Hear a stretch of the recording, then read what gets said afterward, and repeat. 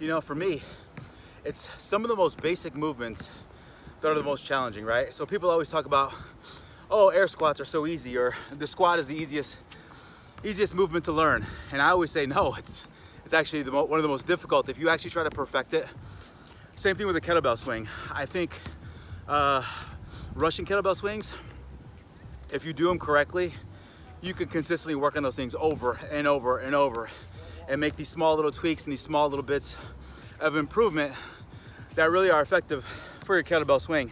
I'll show you some of the stuff that goes through my head when I'm doing a Russian kettlebell swing, not American kettlebell swing.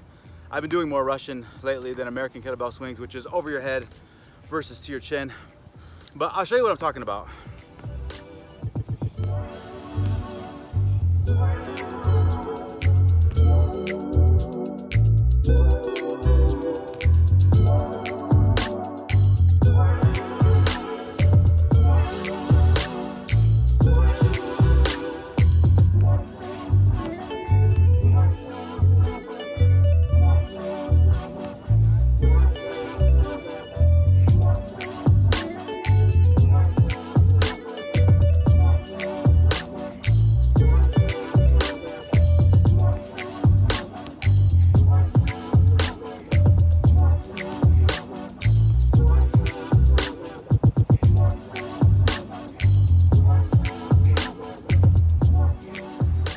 So those are some of the things that are going through my mind as I'm performing the kettlebell swing, and I don't know, something you should take in consideration. I feel like a lot of times people get caught up in the timer and they don't really focus on form, and I do my best to really take the time to focus on form. So I don't know, something maybe you should consider.